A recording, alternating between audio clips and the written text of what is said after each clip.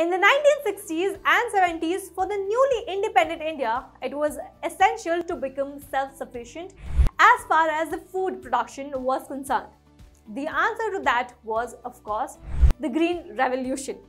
With the Green Revolution, India did produce more crops and enough food grains for the entire nation. But artificial fertilizers and pesticides also made their way into Indian agriculture.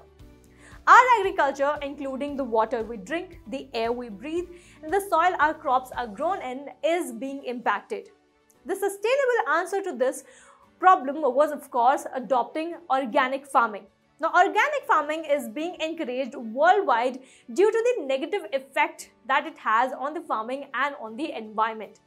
Today, I have got you a very inspirational story of a state that has made the entire nation very proud. Today, I have got you a story of how Sikkim became the role model for the rest of the planet by becoming the world's first organic state. Hello and welcome to Freedom's Farming channel. I am Namita Pandey, and if you haven't yet subscribed to our channel, then make sure that you do so.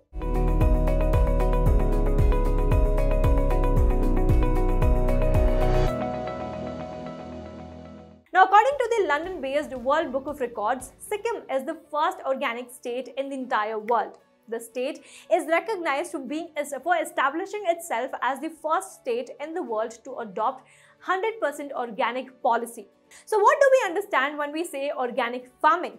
Well, let me tell you, organic farming is an evergreen ancient method by which the environment remains pure and the natural nature of the soil also is maintained. Due to its use, the soil remains fertile and also the drought-like situation are very less likely to happen. Further, these soil fertilizers are used instead of the chemical fertilizers, and also the organic fertilizers are used instead of the insecticides during organic farming. In organic farming, let me tell you, the cow dungs, the compost manures, the green manures, biopesticides, earthworm manure, green neem cake, and also the lemongrass and also the fruit residues are used.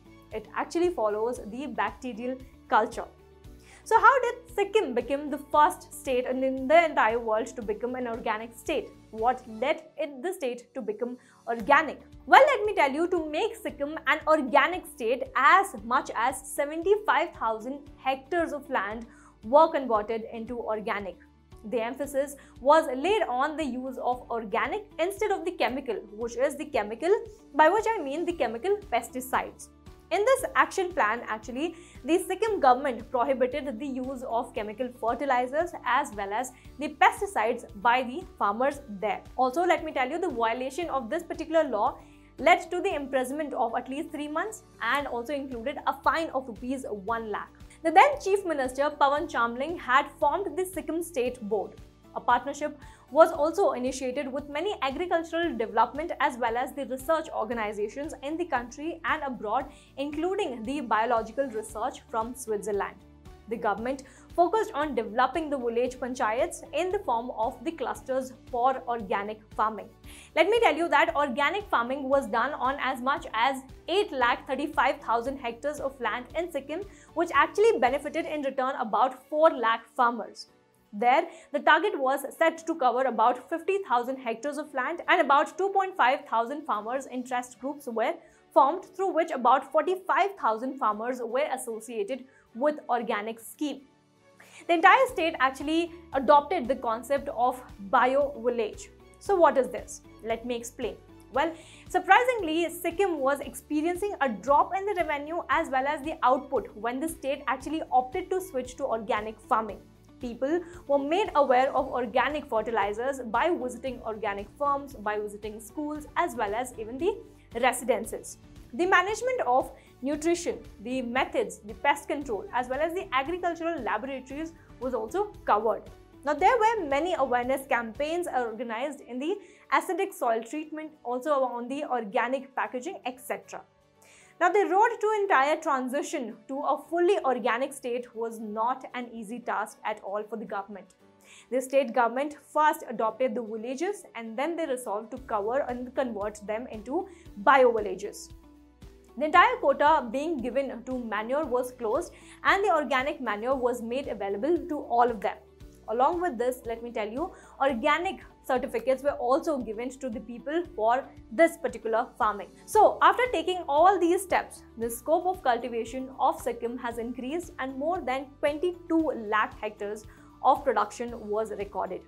When Pawan Chamling's government actually embarked on organic farming mission back in the year 2003, it was confronted by the opposition parties and also the vested interest of the chemical sector. But through their hard work, backed by the strong political commitment, Sikkim was able to overcome all the odds and become totally organic state by the year 2015. Now, several Indian states today, like Kerala and also those in the northeast, are setting examples of Sikkim, and they're trying to implement whatever they have implemented, the schemes and everything that the government did in their respective states and union territories.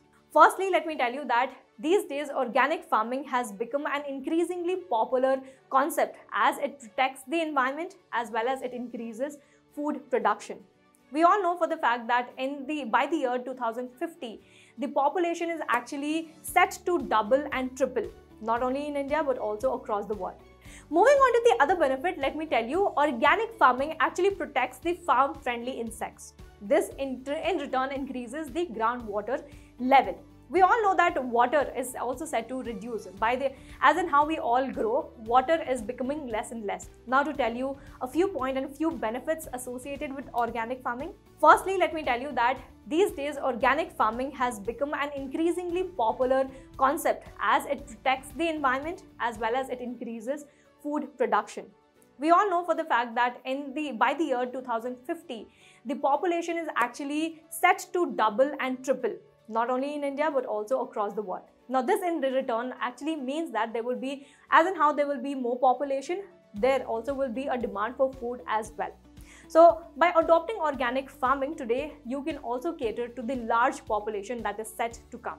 Moving on to the other benefit, let me tell you, organic farming actually protects the farm-friendly insects. This in return increases the groundwater level. We all know that water is also said to reduce as in how we all grow, water is becoming less and less. There are so many cities in the country who are actually facing the scarcity of water. So by adopting organic farming, you can also face this problem with ease, or you might not as well face this problem at all. Now the third benefit here includes it actually reduces the cost of agriculture and it increases the quality of the production or the crop that you're producing. Further, the ecology also works well due to organic farming. And last but not the least, the crops are rotated so that they get proper nutrition. So there are plenty of benefits that you get when you adopt organic farming. Like Sikkim, we as a nation should actually strive to become an organic state and organic nation altogether. Sikkim today got an Oscar by the United States for becoming an organic state. But we as a nation should strive and become organic in all forms, so that today we not only consume healthy food but also we cater to that. We understand that our environment that we live in, the air we breathe, the soil we eat, where our crops are grown are also safe. It is not only for us but also for the future generation also to sustain and live a healthy life. So if you're a farmer who is already into farming and you're already into traditional farming, then it's time that you start organic farming, because today there are many states, there are many union territories and also the central government who are supporting farmers to adopt organic farming. There are so many schemes out there available by which you get financial assistance, by which you get trainings and also subsidies. There are so many on machineries, etc., that you can avail from the government and start your own organic farming. Now if you're wondering how you can start your organic farming, how do you begin with, what is the investment like, how much of area of acres of land that you can start your organic farming, what is the entire process like, then don't worry, because we have got you covered. And we've got you Freedom app, which you can easily download from Play Store or App Store, wherein we have experts in the field who will teach you A to Z of how you can start organic farming. Not only this, once you download the app and get access to the app, you'll not only understand what the entire concept or the entire process of organic farming, but also any particular farming that you are interested in. And the interesting fact here is that you get to hear and listen from the expert in the field, not only in English but also in your respective language. So if you're comfortable understanding Kannada, if you're comfortable understanding Tamil or Hindi or Malayalam or Telugu, then we also have expert in that particular language wherein you can understand in your own mother tongue and start your own organic farming.